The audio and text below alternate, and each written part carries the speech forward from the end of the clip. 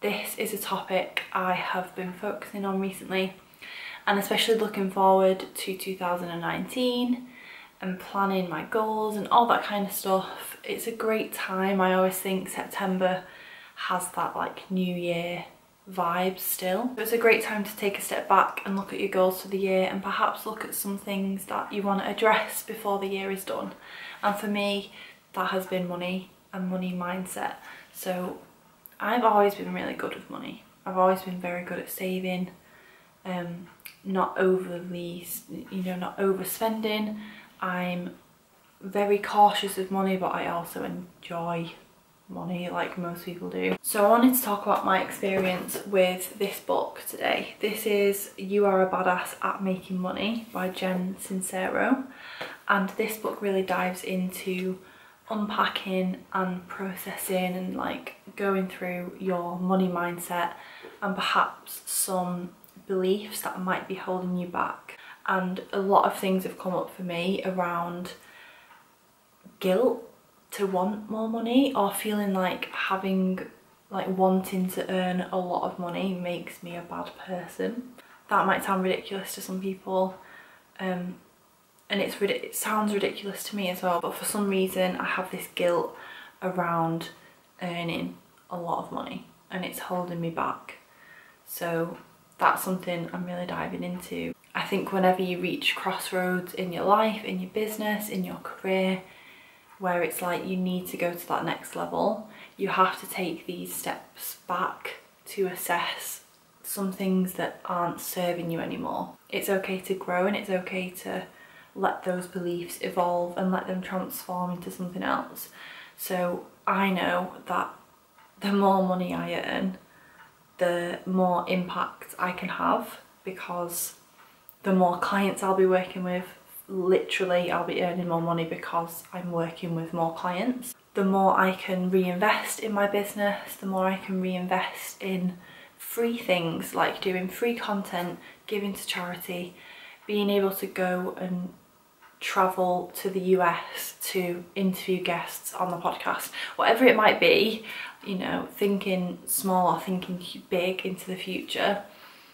I think it's okay to get quite specific on what money can bring you, and it's not that money as a physical thing brings you happiness, it's that what that money will allow you to do. And something I've mentioned on the podcast and I've mentioned on here, I don't want to be a millionaire, I don't want to be a billionaire. I don't want to be on the Forbes like 30 under 30 list or whatever. If that happens, cool. And that might change, but I'm also coming to terms with the fact that it's okay to want money, and it's okay to want more money, and it's okay to be motivated by money. Money is such a personal topic, and it's so intertwined with so much emotion and belief, and for a lot of people, guilt and shame around money and how they feel about it.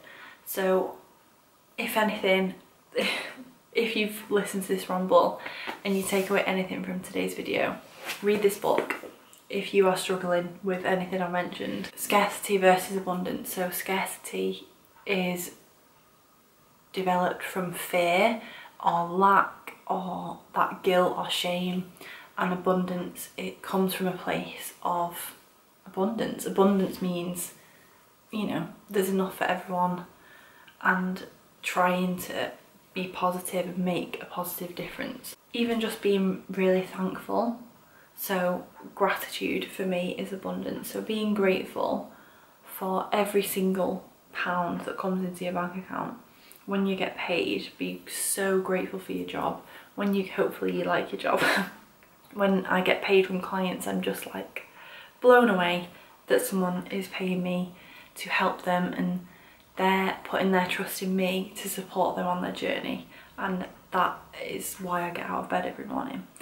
And it's not like, it goes back to, it's not just about the money, it's about what the money means. If this is something you struggle with too, let me know. I'd love to hear your thoughts. If you read the book too, let me know what you thought of it. Let me know what you want to see next on YouTube. listen to the podcast, check out the blog, join the email list. There's so much to dig into outside of YouTube, but I am going to be uploading more, so let me know what videos you want to see, and I will see you next time.